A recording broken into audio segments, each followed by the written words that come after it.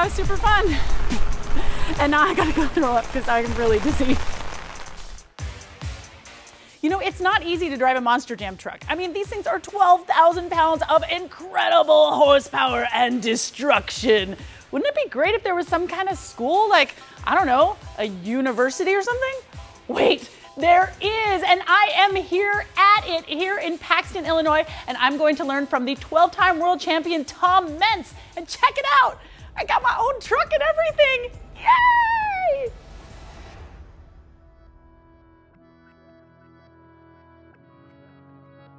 Monster Jam University is actually in Tom Meents' backyard, and today it is incredibly muddy. Now, if you want to be a Monster Jam driver, you first have to pass a 3-day audition process, then return for 4 3-day training sessions, and those cover everything from learning how to operate the rear steering, working on tricks like donuts, wheelies, and jumps, and basic safety procedures. Meents has carved out both a stadium course and a smaller arena course, and potential drivers train in the exact same trucks that they would compete in, minus all the body panels. So, normal racing applications, you use the head and neck restraint when you have a crash, right? Right. We use it on every jump. Does that Okay. make sense? Yep. In addition to driving skills, potential Monster Jam drivers get training in media so they know how to give a good post-competition interview even with all the adrenaline of having jumped their truck 35 feet coursing through their veins. But even if a driver completes the training, they aren't a shoo-in for the job. One season there might be 4 positions open, the next only 2. Competition is fierce, so it pays to be the best in training. That's about right. So there you go. So it's real fast, real fast. That's a takeoff. Okay. Okay? Hold it. Okay. That one we're clear. I don't know who your guy is, but we're throwing one up to somebody.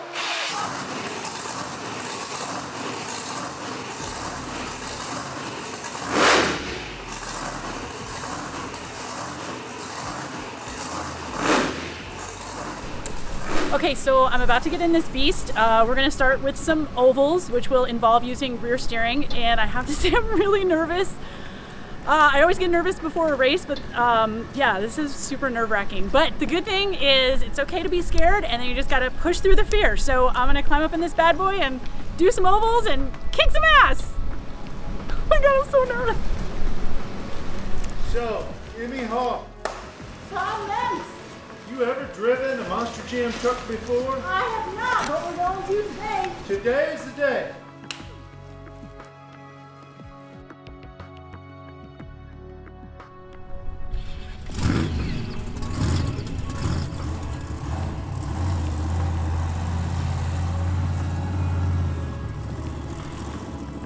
Slightly wet here. Handle mostly muddy. It's all right. If it were easy, everyone would do it. You've waited days. You've waited months. You've waited years. We're like literally seconds away. The first thing I realized doing the ovals and the figure eights is that I have to turn a lot earlier than I think. Part of it is the mud, of course, but even with the rear steering, I really have to anticipate the turns, and I can't move my head. The racing seat comes around my head, so combined with the head and neck restraints and the 5-point harness, the only things I can really move are my arms and legs. All right, so the weirdest part about this is that you gotta drive just by turning the wheel with your hand, right?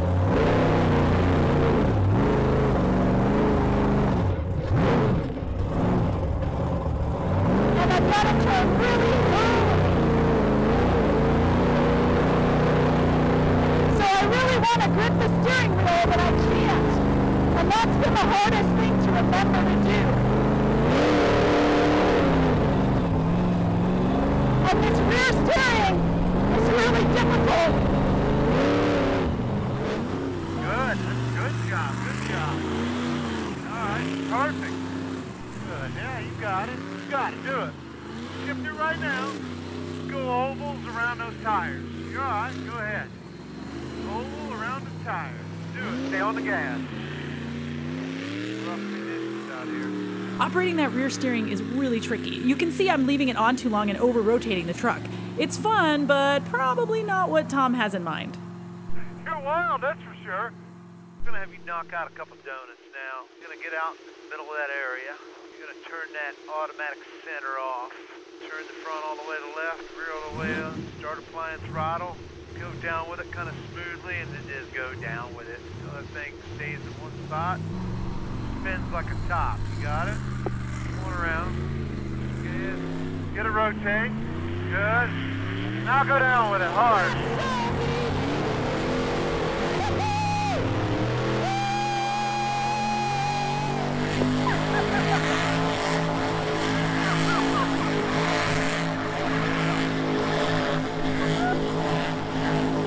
Holy crap, I did a donut. A mud-slinging, tire-slaying, badass donut. The rear steering has got a self-centering feature so that it goes back to a neutral position when I let off on the switch. Here, for the donut, I want those rear tires at a maximum angle, so the self-centering is turned off completely. It's easy to feel when the truck gets a good rotation, and then you just floor it and hang on. Although, here on my first one, my foot's not quite all the way to the floor, and I'm pretty sure I can do better.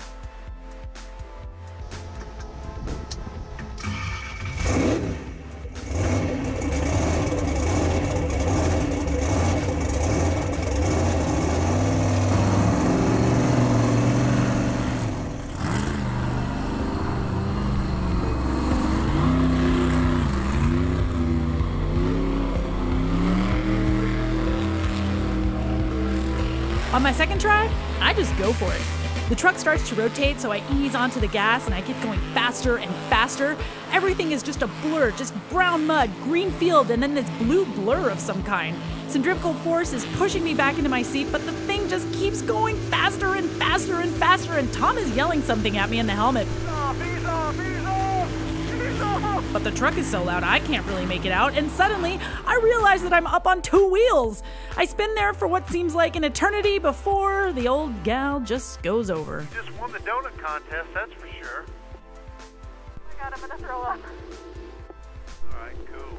Hey, great job. I couldn't tell which side was up to steer down. What you gotta do is back off the throttle a little bit. It would have settled right down, but no. Pretty cool, pretty fast. So that was really fun. I don't know how it looked for you guys, but I want to barf. It's really fast, and once I started going, I was like, I don't know how to control this at all. Like, at all. And you feel like even though you lift, I felt like if I lifted, it was gonna be even worse. But I guess that's not the case. And I knew it was going over, but then I couldn't figure out how to save it. I was like, well, which way's the dirt? Is the dirt that way? I'll turn it. I couldn't figure out which way to save it, and then I went over. So that was super fun. And now I gotta go throw up because I'm really dizzy.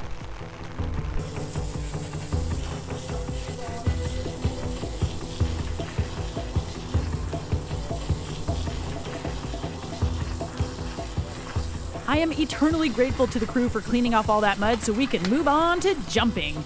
Now, I'm no stranger to leaving terra firma in a car, as I've jumped my own off-road race car hundreds of times. But it's so muddy and slick out, I have a hard time just getting the truck to square up with the jump. But finally I do, and I'm rewarded with a nice little flit off of a jump with a nice soft landing piece of cake. That was an easy little jump. I need something bigger. And when Tom tells me to square up with the steeper backside of the jump, I am all for it.